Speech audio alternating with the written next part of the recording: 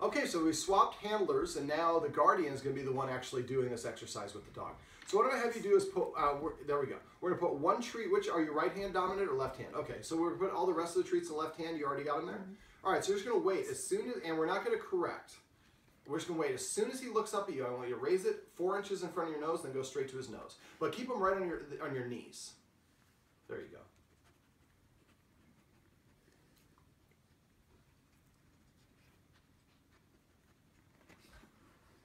But yeah, he's used to just bulldozing his way towards them.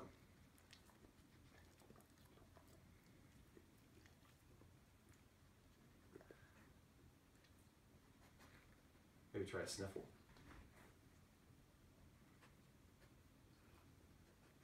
Try a sniffle.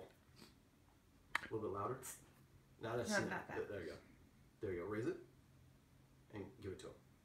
Watch. Say the word watch when he touches it. All right, transfer hands.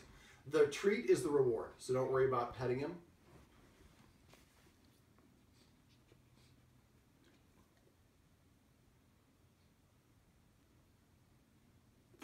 Watch.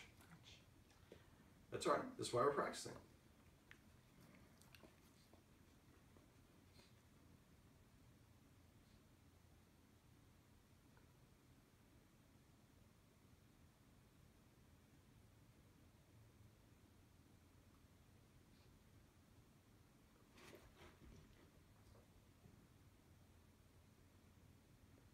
Watch. Now, I wouldn't have you extend the, I was kind of showing you right from the get-go. So right now, just go like this.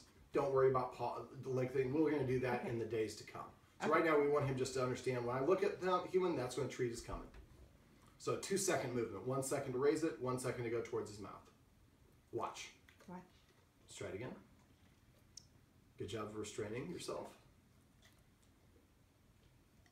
Watch. Don't say it until it touches his lips. Watch.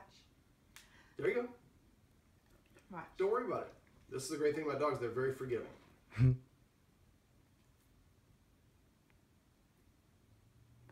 Perfect. Except for the pet.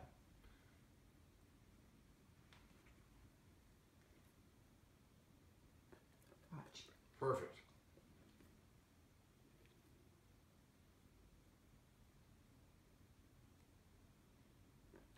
Watch. He's got pretty good camera awareness. All right, let's shoot me real quick. All right, so what we're going to do is we're going to practice this in the house. Lighting probably isn't the best with me behind that. How's this? All right, so we're going to practice this in the house, just in this sort of scenario, when nothing's going on. Eventually, we want to do it, and you guys both should practice this. Eventually, we want to do it when the TV's on really low volume, or the stereo. Then we're going to gradually crank that up until it's like blasting. So we want to do it gradual over the course of several days. So eventually, when it's crashing sounds or whatever the commercial is, or the television program, he's able to filter that out and focus exclusively on the handler that's offering him the treat. Now, at first, we're just going to go like this. 1 second, 1 second. I'd like you guys to do that for the next couple of days. But after you're about 3 or 4 days in, then you're going to go 1 second, 2 seconds. Then eventually 1 second, 3 seconds. And so this part always stays the same duration. You're not ever slowing this part down. You want to go really fast, and then this is the part that you slow down. And go in a straight line directly towards the dog's mouth. So eventually, when we get to the point where dog does it inside under any condition, no matter what the distraction, the garbage disposal, the, whatever, still sits down and looks at me, then I would have you practice it in your backyard. Now, first practice in your backyard where there's nobody nearby. But since we worked with the dog, little puppy that lives next door, we know he's going to be out at times. So maybe we call our neighbor and say, hey, can you let Buck out in the backyard? And Buck is a little bit of a bashful puppy. He's a couple down this. He's a border, or he's an Australian Shepherd puppy. But if you're looking at, if Buck is out there, he's going to be a little bit distracted, even if Buck's not actually barking. So that's going to be harder for him to focus when that's going on, because now my attention's divided. But we keep on practicing it in the backyard until I can focus consistently, even with another little puppy out. Then eventually, when you're on your walks, you stop every once in a while, turn and say, watch. He sits down, you give it to him, and you do this when there are no dogs around.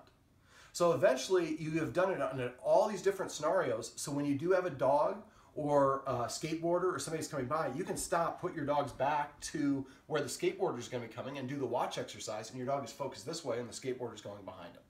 So this gives you, it's a very powerful tool. It's very simple, but it's a powerful way of getting your dog to stop and give you exclusive focus, and then to get that reward for doing so. So that's how we teach our dog to watch.